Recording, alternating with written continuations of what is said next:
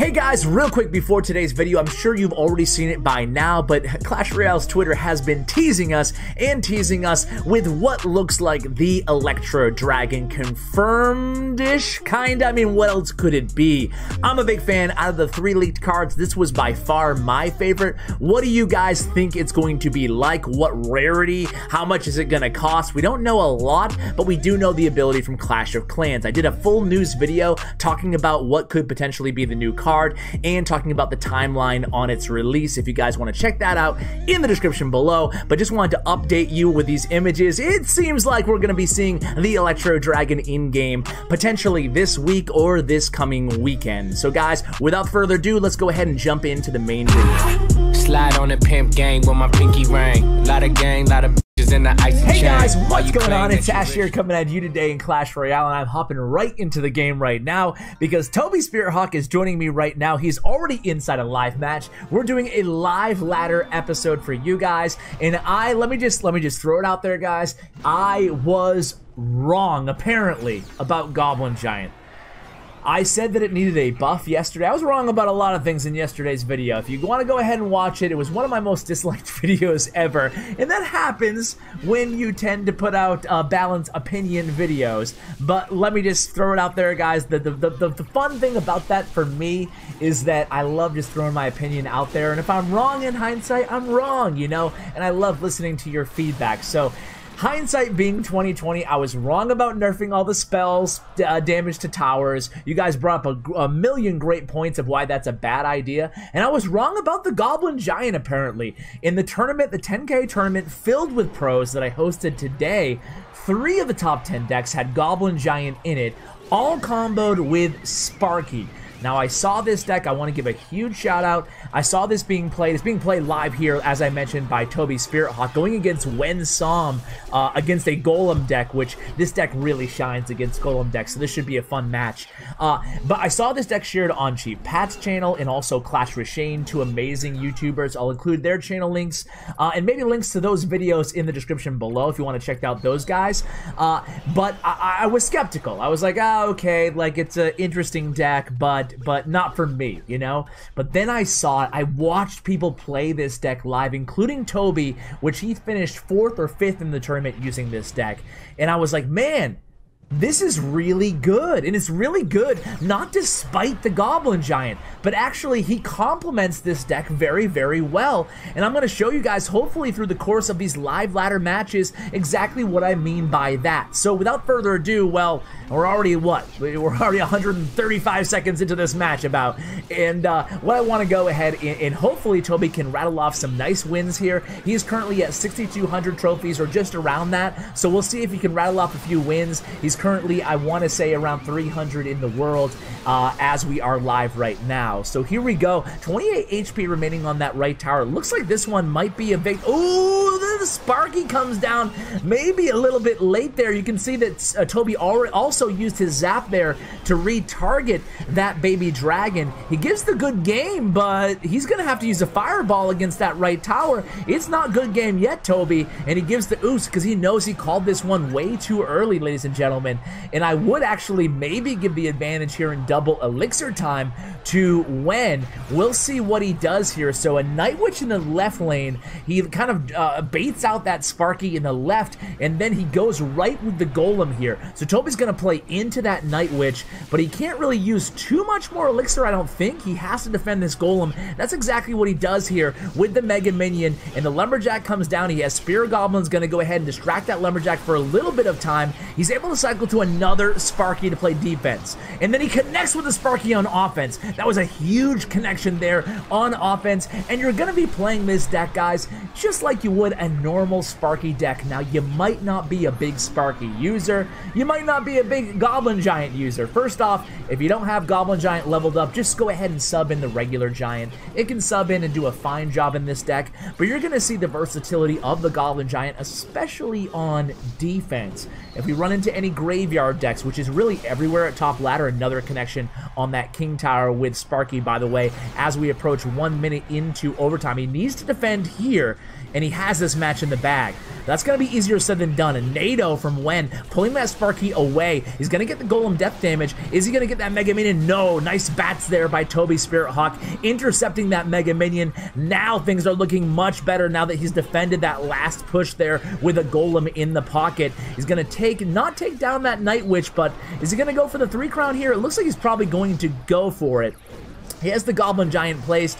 Again, Goblin Giant, tremendous value against air troops like that Baby Dragon, along with those Spear Goblins. The Spear Goblins on the Goblin Giant back, obviously, guys, this is not new news, but they're invincible. They're invulnerable to all damage. They cannot be targeted. And very nice victory there by Tobi. I told him to just keep going into the next matches, so we'll see if he finds one here. So, guys, basically, yeah, the Spirit Goblins really help out because a lot of people use bats or minions or Mega Minion, Baby Dragon to counter Sparky. And there we go. We're already into the next match here, guys. So Sparky's weak spot is that you always have to combo that Giant and the Sparky with some sort of air support, you know? But this deck has that a little bit built in with those Spirit Goblins. That's just one of the reasons why it synergizes so well. Another reason is when you play Sparky, oftentimes you're going to be playing Sparky behind your King Tower. Now with a Giant, oftentimes you're going to be playing your Giant behind the King Tower too. The Goblin Giant has more versatility when played at the bridge, in my opinion. And it has more versatility on defense because those Spirit Goblins can help out against Graveyard and Swarm units. And then third, and certainly not least, the Goblin Giant is great at kiting because those Spirit Goblins are targeting whatever units you're kiting with at the same time. So there's a lot of versatility, sneaky kind of low-key versatility in the Goblin Giant that we don't necessarily see in the Giant. So early on here, we are up in the damage here, and it looks like Royal Ghost is actually going to get to this tower, really getting a lot of damage despite the activated King Tower there as well. So about a minute 15 or so, a minute 20 into this match, Tobi has the damage lead. Let's see how he plays this here. I haven't been counting the elixir, so I'm not sure if he's in the elixir lead, but as we approach 9 elixir, it looks like that is the case here, or at least things are even. So there it is, Sparky behind the King Tower, and an aggressive opposite lane push here with just the cannon cart. I take it back, it wasn't that aggressive. I thought it might be the graveyard coming down as well, but it looks like they want to save some elixir to defend against what will be a big Goblin Giant Sparky push in the left lane. Let's see how Tobi kind of supports this push here. So again, that Tombstone, check it out. Spirit Goblins helping out against those skeletons. Again, seeing the utility of those Spirit Goblins. And we're going to get that Royal Giant to the tower. That's going to be even more damage. The Spirit Goblins spawned by the Goblin Giant also helping out against that left tower, taking it down to 499. And Tobi's towers have barely been touched here, ladies and gentlemen. And again, Tobi this time is ready for that cannon cart. A beautiful defensive sequence here so far for Tobi.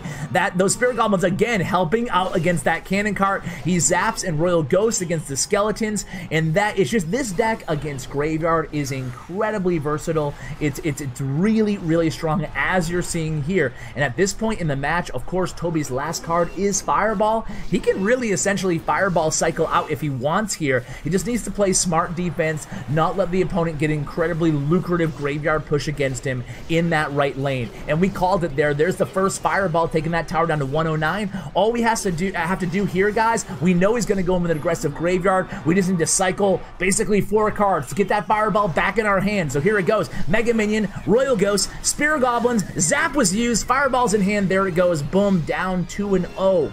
Are you a believer yet? Maybe? Not really? Well, we'll see if he can win the 3rd match here. We'll probably do 4 matches in today's video. Do you think that's a good number? I don't know. I go back and forth whether I should just make these incredibly long and just go through a ton, and we're already in the next one. Sweet! No editing today. yeah, I go back and forth if I should make these videos really long or if I should keep them, you know, at around 20 minutes or so, which I've been trying to do in the past. Again, guys, your feedback always welcome on that question. So here we go. It's going to be a little bit of damage against that Mega Minion there as we open up with Spirit Goblins at the bridge. Now, opening plays, starting plays with this deck, always a great idea to use the Spirit Goblins at the bridge. You want to bait out the opponent's zap, or at least you know, even if you get the chip damage, that's cool too, right? So it's a great opening play with this deck if you have them to use Spirit Goblins at the bridge. Now, what if you don't have Spirit Goblins? Well, you can go ahead and Royal Ghost behind your King Tower, or you can wait for the opponent to make their first move. Me personally, I'm not a huge fan of starting out with, say, Bats cycled behind my King Tower, especially not in a deck like this. You really can't combo it with anything aggressive at the bridge, so essentially, you're just throwing away 2 Elixir. Not what I want to do in my gameplay here. So here we go, using Spirit Goblins again to finish off that Knight, and it looks like the opponent is playing some version of a Graveyard deck, I want to say. I mean, they have the Baby Dragon, they have Archers, Knight, Tombstone. It's got to be Graveyard, right, guys?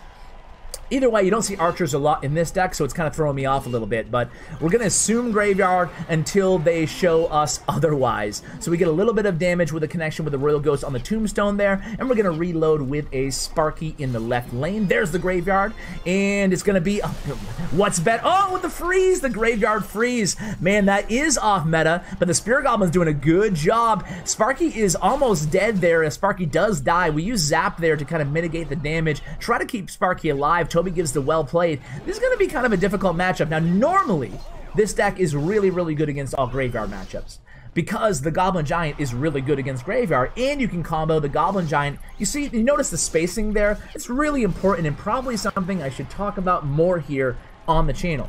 But the spacing of the Goblin Giant spaced away from the Spirit Goblins. You saw the Spirit Goblins way in the lower left and the Goblin Giant placed in a different location. That's going to avoid them both being frozen, also avoid poison. Let's see how he defends this, taking a lot of damage already. He uses his Zap there. He cycles to his Bats, but he's taking a lot of damage from these pushes. And that's the thing about freeze is, you know, the Spirit Goblins from the Goblin Giant not going to do you any favors when your opponent has freeze. Neither is the Bats or the Spirit Goblins, are all the things that make this deck really strong against Graveyard normally. I don't know about freeze, guys. I mean, some people say it's broken on ladder. I think it's definitely borderline. It's definitely one of the most underrated spells in my opinion, because even if you're not a better player than your opponent, I think that freeze can definitely tilt things into your favor. Do you guys agree with me there? You know, like, I could be facing a really good player, but all it takes is one really nice freeze, and that's it. You win. GG. Because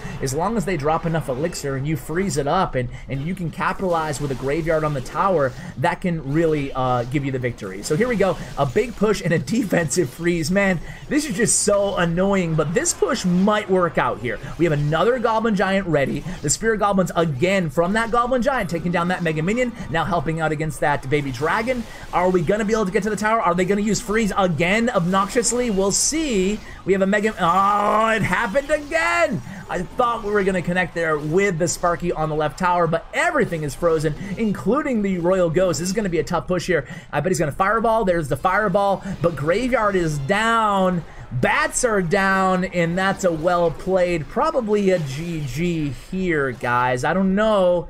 No, good defense, but 523 HP remaining on his left tower, guys. Not looking so hot in this third match. So much for an undefeated ladder video, but it's not over yet. But it's so difficult with that freeze. I mean, the opponent here can just continue to freeze on defense if they want to, and just take care of all those troops. Here they do it on offense, and that might be the end of it here. Zap has been used by Tobi.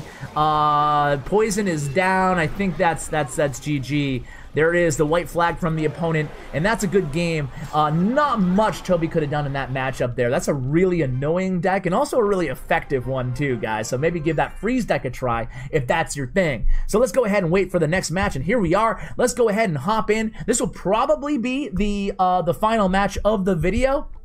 Sorry, again, I don't know what it is with my iPad. I mentioned that last video too, but like, I tap it, I tap the eyeball, and it's not working out. Anyway, here we go. Log comes down along with the Hog Rider. Hog Rider log, it could be 2.6 maybe.